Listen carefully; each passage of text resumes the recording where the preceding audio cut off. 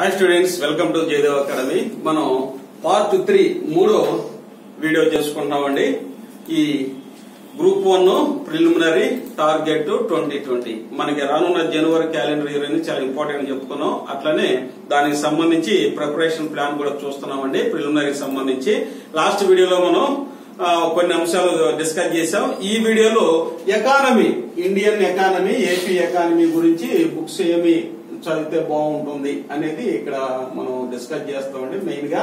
అలానే దీనికి సంబంధించినటువంటి కొన్ని ఎగ్జాంపుల్స్ ప్రీవియస్ పేపర్స్ నుంచి డిస్కస్ చేసుకుందాం. చూడండి, ఎకానమీ అనేది ఇంతకుముందు మనం చెప్పుకున్నామండి. It is a very very dynamic subject అండి. ఎందుకంటే ఇక్కడ కంటెంట్ అనేది స్థిరంగా ఉంటుంది, కాన్సెప్ట్ అనేది స్థిరంగా ఉంటుంది.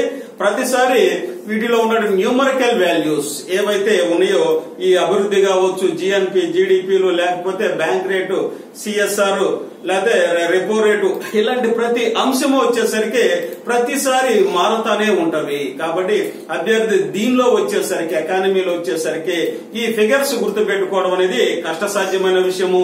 అట్లనే అన్నిటికంటే ఎక్కువ స్కోర్ వచ్చే అంశం కూడా ఎకానమీ సబ్జెక్టే చెప్పుకోవచ్చు. ఎప్పుడైతే పూర్తిగా విశ్లేషణాత్మకంగా లేదా కాన్సెప్టువల్ గా రీడింగ్ చేస్తారో, ఏ అభ్యర్థికి అయితే వీటి మీద గనక పర్ఫెక్ట్ ఐడియా ఉంటుందో, కాన్సెప్ట్ ఉంటుందో, ఆ అభ్యర్థి చక్కగా ఈ న్యూమరికల్ వాల్యూస్ ఏవైతే ఈ అంకెలు ఉన్నాయో వీటిని ప్రతినిత్యము, కొన్ని సందర్భాల్లో క్వార్టర్లీ అంటే 3 నెలలకోసారి బ్యాంక్ రేట్ మారుతా ఉండొచ్చు, కొన్ని సందర్భాల్లో 6 నెలలకు వెళ్ళొచ్చు. ఇలాంటివన్నీ చక్కగా బేరీజు వేసుకుంటా ఎప్పటికప్పుడు ఇంటర్నెట్ అనేది ఇప్పుడు మంచి ఉపయుక్తమైనటువంటి సాధనం అండి.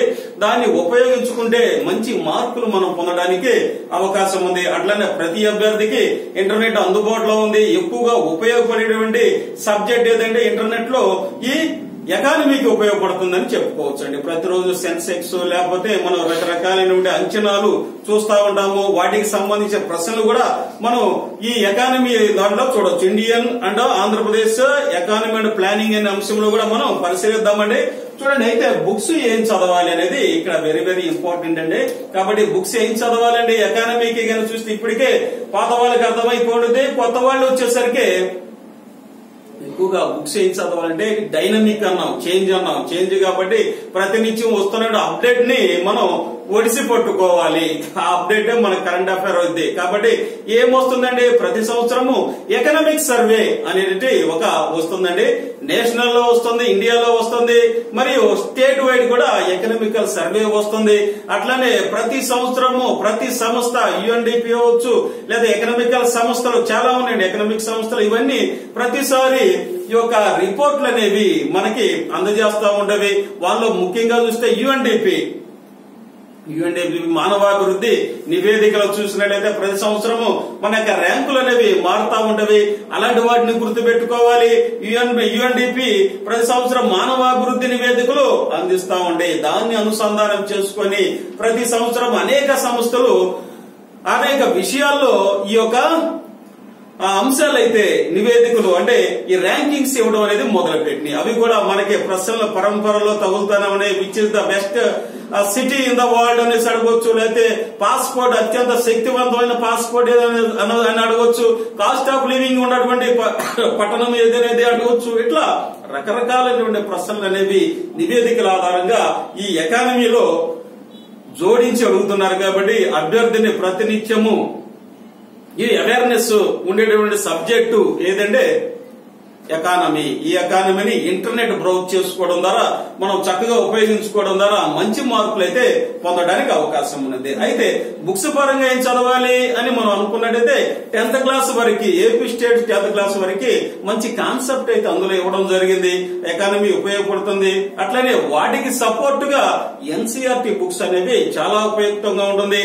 అట్లనే మనం చెప్పుకున్నట్టుగా ఈ ఎకనామిక్ సర్వే అనేది వెరీ వెరీ ఇంపార్టెంట్. అట్లనే ప్రతి సంవత్సరము ప్రతి రాష్ట్రము, దేశము, మన దేశంలో బడ్జెట్ అనేది వివరిస్తా ఉంటారు. ప్రతి బడ్జెట్ లో ఏ రంగానికి ఎంత కేటాయించారు, అంతకు ముందు ఆ రంగంలో అభివృద్ధి ఏంటి, ఇప్పుడు ఈ రంగంలో అభివృద్ధిని ఇంకా ఎంత పెంచబోతున్నాం, జీడిపి ఎంత పెంచబోతున్నాం, తలసరి ఆదాయం ఎంత, ఇవన్నీ మనం బడ్జెట్ లో చూస్తాము, ఎకనామిక్ సర్వేలో చూస్తాం. అంటే టోటల్ గా మనకి బాగా ఉపయోగపడేవి ఇవే చెప్పొచ్చు. వీటితో పాటు ప్రతి మ్యాక్సిమం ఎకనామిక్ సర్వే ద్వారా అనేక అంశాలు అయితే ఇస్తా ఉంటారు. యోజనలో కనుక చూసినట్లయితే ఎక్కువ డేటా చూడొచ్చు.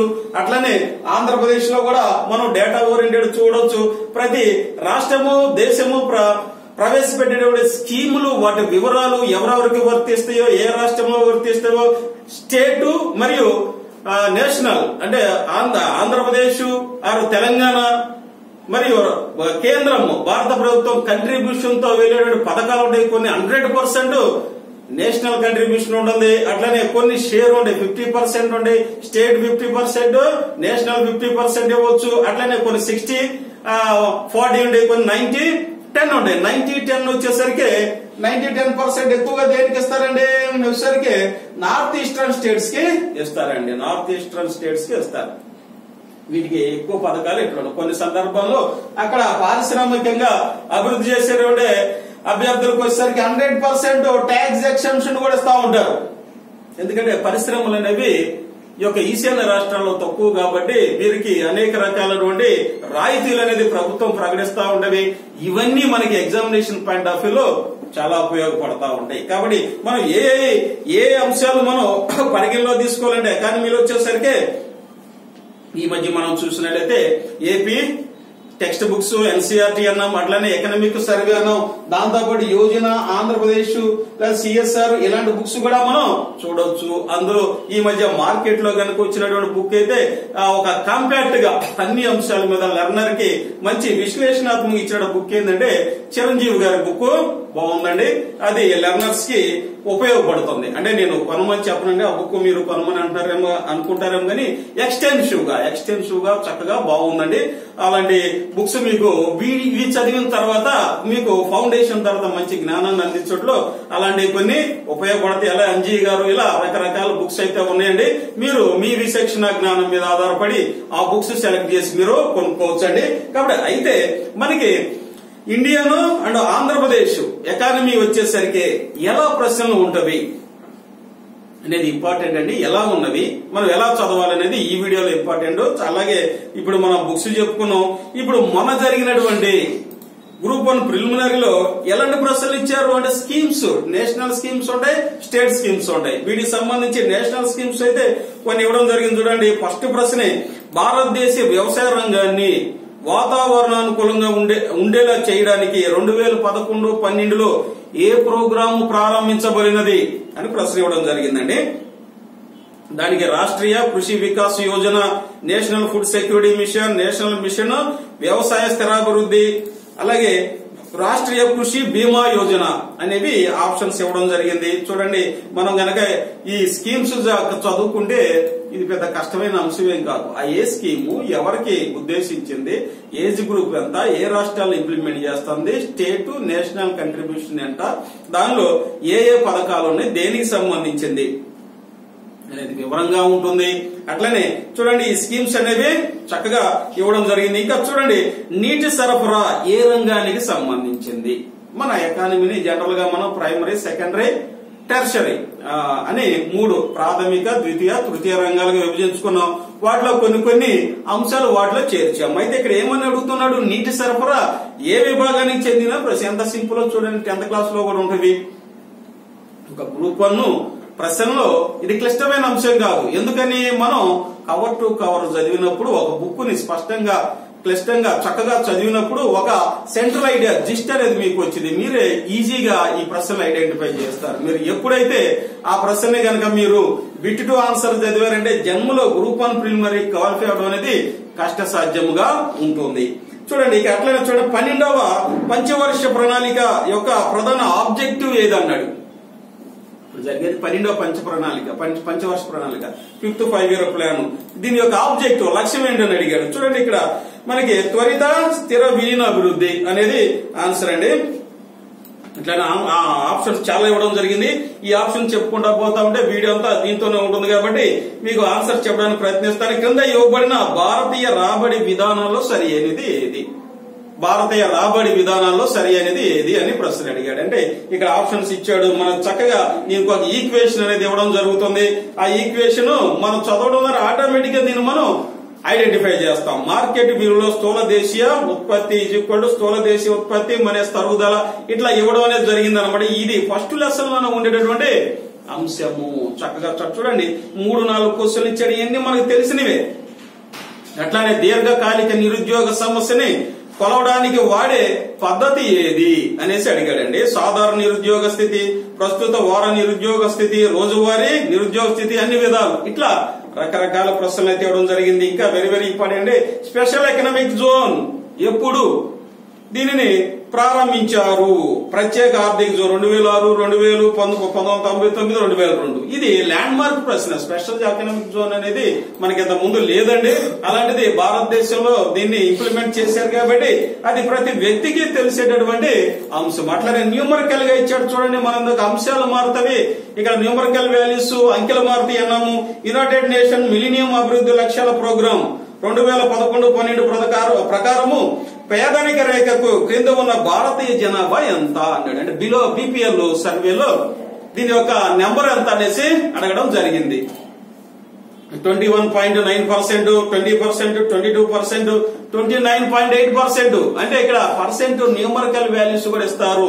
కాబట్టి ప్రతినిత్యం మనం ఇంటర్నెట్ లో వీటికి సంబంధించిన డేటాని మనం అప్డేట్ చేసుకోవడం వల్ల ఈ ప్రశ్నలకైతే ఆన్సర్ మనం చేయగలం. ప్రస్తుతం స్వర్ణ జయంతి గ్రామ స్వరాజ్ గారి యోజన 1999 ఏ పేరుతో అమల్లో ఉంది? స్కీమ్స్ సంబంధించింది, నేషనల్ సంబంధించింది.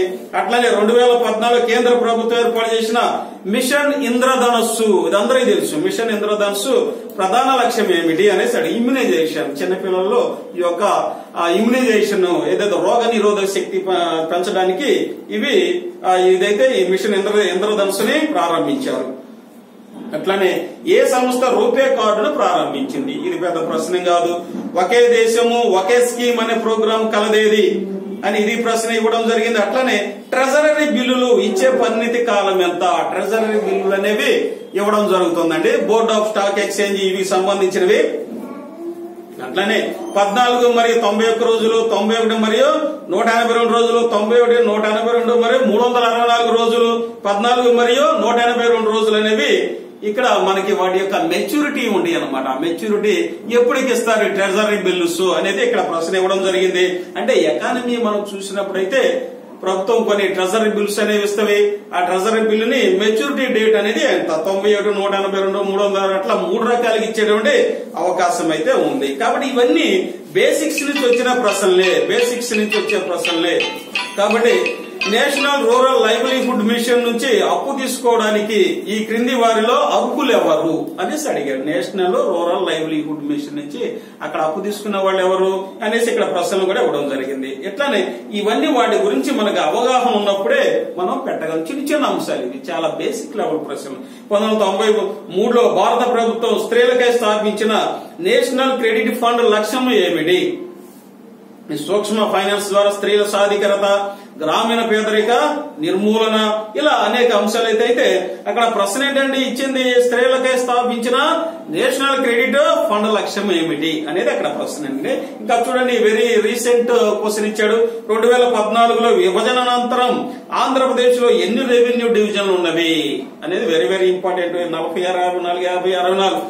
అంటే మనకి ఈ యొక్క విభజన చట్టం మీద ఎంత అవగాహన ఉందనేది ఇక్కడ ప్రశ్న అయితే ఇవ్వడం జరిగింది. విభజన చట్టం అందరం చదివాం కాబట్టి మనకి ఇక్కడ ఇది ఈజీగా ఉంటుంది ఈ ప్రశ్న అయితే. విభజన తర్వాత నీతి ఆయోగ్ సలహాల మేరకు పోలవరం ప్రాజెక్టు నిర్మించాల్సింది ఎవరు? దాంట్లో ఎవరు నిర్మించాలనేసి ప్రశ్న ఇవ్వడం జరిగింది. అంటే ఈ విభజన చట్టం మీద ప్రశ్న రావడం జరిగింది. అట్లనే ఇటీవల ప్రకటించబడ్డ సౌత్ కోస్టల్ రైల్వే జోన్ లో ఉన్నది.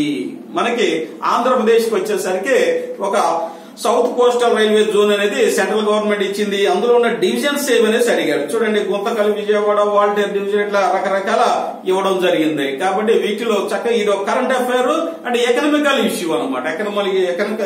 ఎకనామికల్ ఇష్యూగా చెప్పుకోవచ్చు. అట్లనే ఆంధ్రప్రదేశ్ లోని ఏ జిల్లా ఆహార ఉత్పత్తులకు అత్యధిక స్థలం కలిగింది అంటే ఇక్కడ ప్రశ్న ఏంటంటే టోటల్ కన్జంప్షన్ అనమాట. ఒక జిల్లాలో ఎక్కువ భాగం పంటలు వేసేటటువంటి జిల్లా ఏది అంటే అడవుల శాతం తగ్గిద్ది. అక్కడ అన్ని పంటల పర్సెంట్ ఎక్కువ పడిద్ది, క్రాప్ ఎక్కువ పండిస్తారు. తూర్పు గోదావరి, పశ్చిమ కృష్ణ, శ్రీకాకుళం. అంటే ఇక్కడ మనకి పంటలు పండించేటటువంటి విధానము, అవి ఏ పంటలు పండిస్తున్నారు, ఏ జిల్లాలో ఏం పండిస్తున్నారు అనేది ఆంధ్రప్రదేశ్ లో తెలుసుకోవాల్సిన అవసరం అయితే ఉంది. అట్లనే ప్రస్తుత అభివృద్ధి కార్యక్రమాలు చేపడుతూ రాబోయే తరాల అభివృద్ధికి వారి అవసరాలకు ఆటంకం కలిగించకుండా జరిగే అభివృద్ధియే స్థిరాభివృద్ధి అంటే నిర్వచనం ఇచ్చింది. ఇది వెరీ వెరీ ఇంపార్టెంట్ అండి. ఇది బ్రంట్లాండ్ రిపోర్ట్ 1987 లో ప్రపంచ కమిషన్ ఇచ్చిన రిపోర్ట్. Very good. అది మంచి ప్రశ్న అయితే ఇవ్వడం జరిగింది. అట్లనే చూడండి, స్థిరాభివృద్ధికి ఇచ్చిన వాటిలో ప్రాథమిక కారణం అవుతుంది, క్రింది ఇచ్చిన వాటిలో ప్రాథమిక కారణం అవుతుందని ఎకానమీ వచ్చేసరికి కొంచెం డీటెయిల్ గా వెళ్లే ప్రశ్న. అట్లనే ఇక్కడ వక్రతలు అనేవి ఇచ్చాడు, కర్వ్స్ అనేవి ఇచ్చాడు. చూడండి, ఏ వక్రత ఆర్థిక అభివృద్ధికి పర్యావరణ అధోకరణానికి ఉన్న సంబంధాన్ని వివరిస్తుంది. లాఫర్ వక్రత, లోరెంజ్ వక్రత, కుజినెట్స్ వక్రత, ఫిలిప్స్ వక్రత, ఇవన్నీ ఎకానమీలో వస్తాయండి. వీటికి సంబంధించినటువంటి ఈ యొక్క వక్రతలు కర్వ్స్ అనేవి మనం చక్కగా తెలుసుకోవడం ద్వారా ఒక ప్రశ్న అయితే 4-5 ఉంటాయి. ఇందులో ఒక ప్రశ్న అయితే పర్ఫెక్ట్ గా మనం పొందగలం, ఒక మార్క్ అయితే మనకి రావడానికి అవకాశం ఉంది. ఇట్లా ఎకానమీలో వచ్చేసరికి అన్ని బేసిక్ ప్రశ్నలు చాలా చక్కగా బేసిక్ ప్రశ్నలు ఇవ్వడం జరిగింది. చూడండి, నేషనల్ ఇన్స్టిట్యూట్ ఫర్ భారత అయోగ ఆర్థిక ప్రణాళిక తయారీకి అనుసరిస్తున్న వ్యూహం ఏది? Top down model, trickle up benefit model, one size fits all, cooperative federalism. ఇవన్నీ చక్కని మంచి ప్రశ్నలు అయితే ఇవ్వడం జరిగింది. అదిగో 2010లో మానవ అభివృద్ధి ఇండెక్స్ లెక్కల ప్రకారము యుఎన్డిపి వారి మానవ అభివృద్ధి రిపోర్టు ప్రకారం భారత 169వ దేశానిది ఎన్నోవ స్థానము అనేసి ఇక్కడ ప్రశ్న అడిగాడు 2010లో. కాబట్టి మనం అనుకున్న యుఎన్డిపి రిపోర్ట్ కూడా అడగడం జరుగుతుందండి. కాబట్టి ఎకానమీలో వచ్చేసరికి ఎంత కష్టంగా ఉంటుందో, మనం చాలా గ్రూప్స్ రాసే అభ్యర్థులు ఎక్కువగా కలవరపడేటువంటి సబ్జెక్ట్ ఏంటంటే ఎకానమీ. అమ్మో చాలా కష్టం అనుకుంటారు.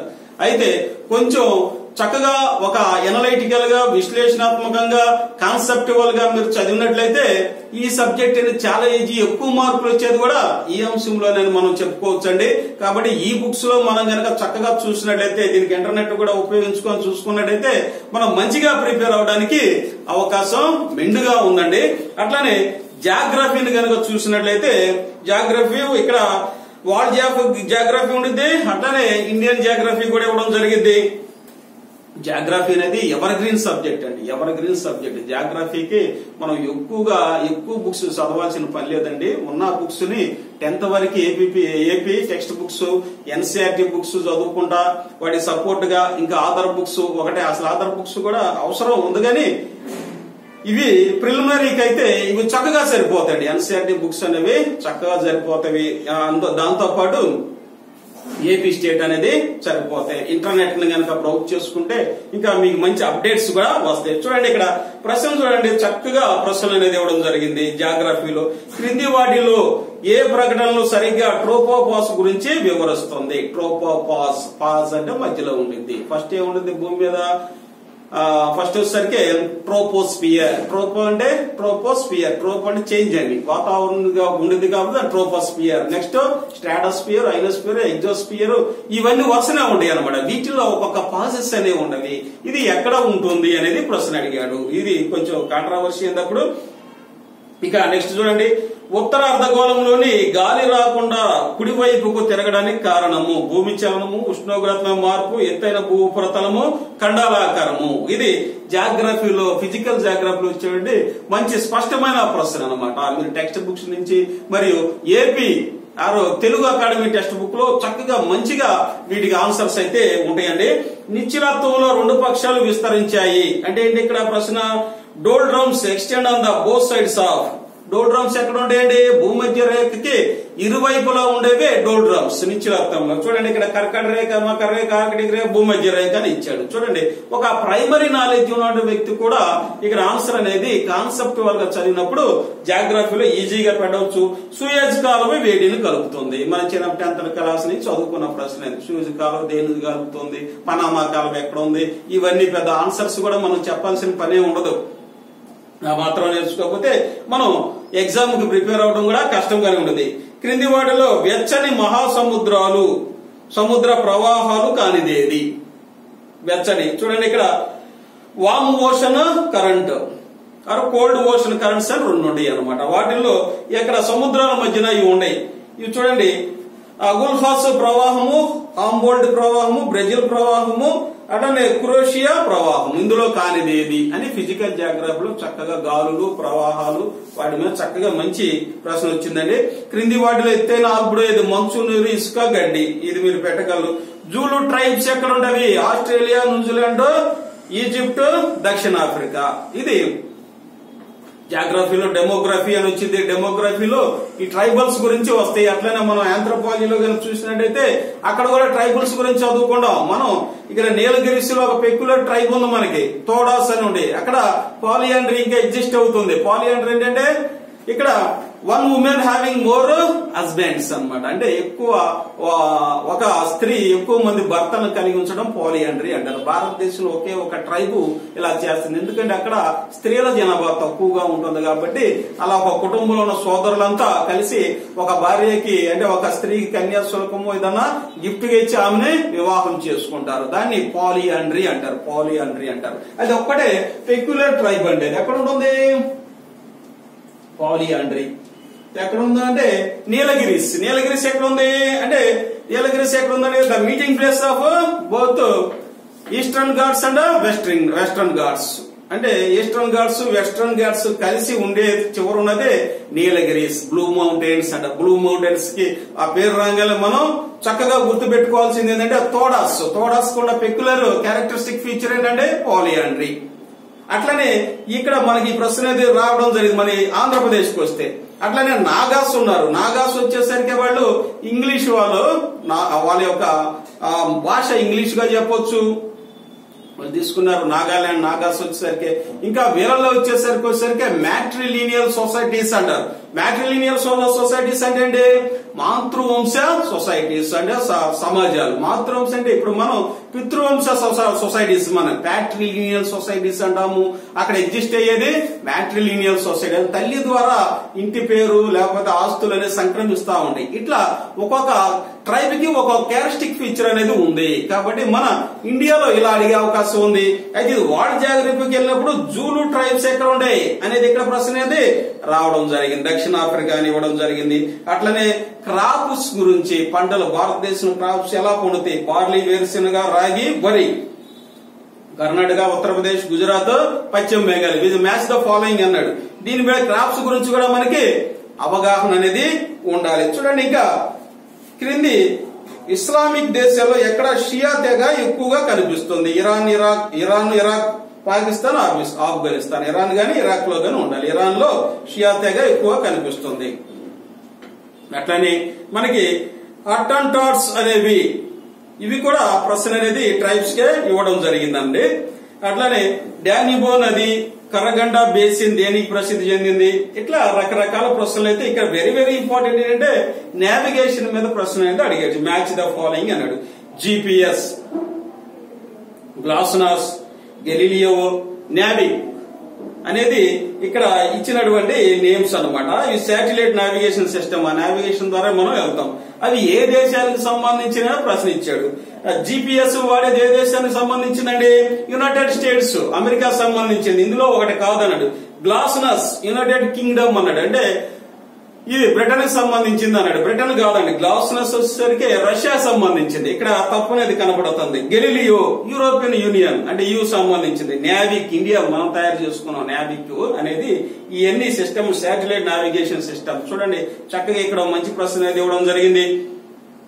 అట్లానే ఇజ్రాయెల్ కి ఈ దేశాలు ఎలా ఉంటాయి? వరల్డ్ మ్యాప్ కంపల్సరీగా మనం పరిశీలించాలి. ఎక్కడైతే క్లిష్టంగా కష్టంగా ఉంటాయో, ఎక్కడైతే ఎక్కువ యుద్ధాలు వార్తల్లోకి వస్తాయో ఆ దేశాలకి ఎల్లలు గాని ఆ దేశానికి సంబంధించిన విశేషాలు గాని అడుగుతారు అనడానికి బెస్ట్ ఎగ్జాంపుల్ అంటే ఇజ్రాయెల్ యొక్క ఎల్లలు కామన్ బోర్డర్ అనేది ఇవ్వడం జరిగింది. Lebanon, Syria, Jordan, Iran, Egypt ఇట్లా రకరకాలని ఇచ్చారండి. వరల్డ్ మ్యాప్ అనేది మనం పర్ఫెక్ట్ గా ఇందులో ప్రాక్టీస్ చేయాల్సి ఉంటుంది. Very very simple. మన ఎగ్జామినేషన్ కి వెళ్ళేటప్పుడు మనకి ఖండాల గురించి తెలుస్తాయి. ఖండాల్లో ఏది పెద్దది ఏది చిన్నది అది ఎంతదంటే ప్రైమరీ, చాలా ప్రైమరీ అనమాట. అంటే ఎగ్జామ్ రాసేటప్పుడు కొంచెం కన్ఫ్యూజ్ అవ్వచ్చు కానీ ఇలాంటి చిన్న క్వశ్చన్ అడుగుతారని అనుకోరు. అయితే ఇక్కడ ఏమి ఇచ్చాడు చూడండి. విస్తీర్ణతలో క్రింది పట్టికలో ఏ రాజ్యాలు అవరోహణ క్రమంలో ఉన్నాయి? రష్యా, కెనడా, యుఎస్ఏ, చైనా అట్లా వీటిని అటు ఇటు తిప్పేసి 4 ఆప్షన్లు ఇచ్చాడు. ఒకసారి 4 ఆప్షన్లు ఇచ్చేసరికి చదివిన వ్యక్తి కూడా కొంచెం కన్ఫ్యూజ్ అయ్యి తప్పులు పెట్టిన సందర్భాలు ఉన్నవి. అయితే ఏంటంటే మనం జాగ్రత్తగా ఫౌండేషన్ అనేది జాగ్రత్త చదువుకోవడం ద్వారా ఒక మార్క్ అనేది పొందవచ్చు. ఈ యొక్క ప్రిలిమినరీ ప్రశ్న పత్రాన్ని పరిశీలిస్తే అన్ని సింపుల్ గానే మనం చెప్పుకున్న సబ్జెక్ట్స్ నుంచే, బేసిక్స్ నుంచే వస్తున్నాయి. మీరు చదివే సబ్జెక్ట్స్ నుంచే వస్తున్నాయి. చూడండి, బ్లాక్ సముద్రానికి, కాస్పియన్ సముద్రానికి మధ్యలో ఉన్న పర్వతం ఏది? Oral, కాక్సస్, Alps, Balkan. అట్లానే సిరెన్ వాద అనే పేరు అమెరికాలో పర్వతం పేరు అనొచ్చు. ఈ క్రింది వాటిలో ఏది నేల బొగ్గు కాదు? రాణిగంజ్, ఉమేరియా, మొసబాని, కోబ్రా. అంటే ఇక్కడ ఓర్సు గనుల గురించి ఇవ్వడం జరిగింది. అది మనం చదువుతాం కాబట్టి ఇబ్బంది ఉండదండి. ఇక క్రస్ట్ కి మెంటల్ కి మధ్య ఆగిపోయిన ఎల్లా, గుటెన్బర్గ్, మేహో, కామ్రాడ్, స్యూస్. అయితే ఏంటంటే ఇది ఇక్కడ ఫిజికల్ జాగ్రఫీలో మనం చక్కగా ఇది వస్తుందండి. అట్లానే సముద్రపు లోతైన స్థలాకృతిని ఇలా చూపిస్తారు: hydrostatic curve, అల్టిమెట్రిక్ curve, ఐప్సోమెట్రిక్ curve, హోలోమెట్రిక్ curve. ఇట్లా ఈ యొక్క జాగ్రఫీ సంబంధించినటువంటి మంచి ప్రశ్న చూడటం. అట్లనే గీజర్స్, వేడి నీటి బుగ్గలకు ప్రసిద్ధి పొందిన పసుపు రాతి నేషనల్ పార్క్ ఎక్కడ ఉంది? Yellowstone national park, which is famous for geysers hot springs, is located Canada, USA, New Zealand, Australia. మనం ఈ ఛానల్ కనుక చూస్తే డిస్కవరీ ఛానల్ గానీ లేకపోతే ఇలాంటి ఛానల్ చూస్తే ఎక్కువ వేడి నీటి బుగ్గ ఎల్లోస్టోన్ పార్క్ అమెరికాలోనే ఉండేదండి. అక్కడ ఎక్కువ చూపెడతా ఉంటాడు ఎల్లో స్టోన్ పార్క్ అనమాట. దీన్ని మనం అక్కడ చూడొచ్చు, ఈజీగా మనం ఐడెంటిఫై చేయొచ్చు. క్రింది వాటిలో అగ్నిపర్వతం ఏది? బ్లాంక్ పర్వతం, ఎవరెస్ట్ పర్వతం, లూయిస్ పర్వతం, ఎట్నా పర్వతం. ఎట్నా అనేది మనకు తెలుసు కదండి అందరికి. అది మనం పెద్దగా మనం కష్టపడాల్సిన పని లేదు. ఉత్తర అమెరికాకు చెందిన గొప్ప చెరువుల్లో ఒకటి కానిది ఏది? Victoria, హ్యూరాన్, Ontario. మీకు తెలుసు అది. అట్లనే చూడండి, very very simplest question form in geography. Last one, this is the last one. క్రింది వాటిని వాతావరణంలో వాటి పరిమాణాన్ని బట్టి అవరోహణ క్రమంలో అమర్చమన్నాడు. Nitrogen, oxygen, organ, carbon dioxide. General గా మనం చూసేది నైట్రోజన్ 72 అంటే మేబీ 72 దాకా ఉన్నది అప్రాక్సిమేట్ గా. అట్లనే ఆక్సిజన్ 20 దాకా ఉండేది. ఆర్గాన్ నెక్స్ట్ జడవాయువు అండి, ఇన్నర్ట్ గ్యాసెస్ అంటే. దాని తర్వాత మనకి కార్బన్ డైఆక్సైడ్ అవైలబుల్ 0.033% ఉంటుంది అనమాట. ఈ వీడియో అవరోహణ క్రమం ఇక్కడ రకరకాలుగా అటు ఇటు తిప్పివ్వడం జరిగింది. అయితే జాగ్రఫీ పేపర్ చూడండి ఎంత ఈజీగా ఉందో మీకు. కాబట్టి మీ ప్రిలిమినరీ క్వాలిఫై అవడం అనేది మీకు చాలా ఈజీగా ఉంటుందండి.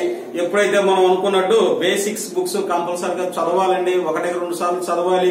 చదివిన తర్వాత మీరు ఏ బుక్స్ అయినా మళ్ళీ ఆధార్ బుక్స్ కొనుక్కొని చదువుకోవచ్చు. ఇంకా మీకు అప్గ్రేడ్ కావాలనుకోండి. అయితే ఈ మూలాలు చదవకుండా, బేసిక్స్ చదవకుండా మనం ఆన్సర్ చేయడం అనేది కష్టంగా ఉంటుంది. కాబట్టి డియర్ ఆస్పిరెంట్స్, రానున్నటువంటి 2020 టార్గెట్ 2020 జనవరి క్యాలెండర్ ఇయర్ కి నిరంతరము మన జయదేవ్ అకాడమీ మీకు వీడియోస్ ఇస్తుంది. మీరు గ్రూప్ 1 ప్రిలిమినరీ క్వాలిఫై అవడానికి ప్రతినిత్యం కష్టపడుతున్నాం.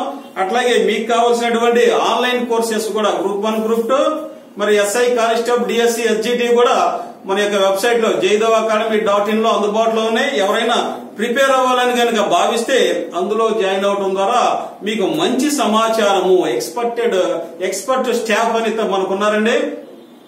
అందరూ గ్రూప్స్ రాసిన అభ్యర్థులు చక్కగా అప్లికేటివ్ లెవెల్లో మీకు మంచి సబ్జెక్ట్ ఇవ్వడానికి, ప్రతినిత్యం ఇట్లా ఎనలైటికల్ గా ఇవ్వడానికి కృషి చేసి మీకు ఉద్యోగం రావడానికి నిరంతరం శాయశక్తిలో ప్రయత్నిస్తామని హామీస్తూ మీ యొక్క జయదేవ్ అకాడమీ అండి. ఇప్పటి వరకు మీరు ఈ వీడియో చూసినందుకు మరొకసారి ధన్యవాదాలు తెలియజేస్తున్నాము.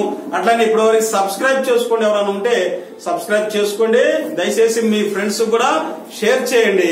అలాగే బెల్ బటన్ క్లిక్ చేయడం ద్వారా మీకు ఇలాంటి వీడియోస్ అప్డేట్ గా వస్తాయని తెలియజేస్తూ మీ అందరికీ ధన్యవాదాలు తెలియజేస్తున్నాయి. ఇంకా 4th వీడియోలో మిగతా ఉన్నాయి చెప్పుకుందామండి. Thank you.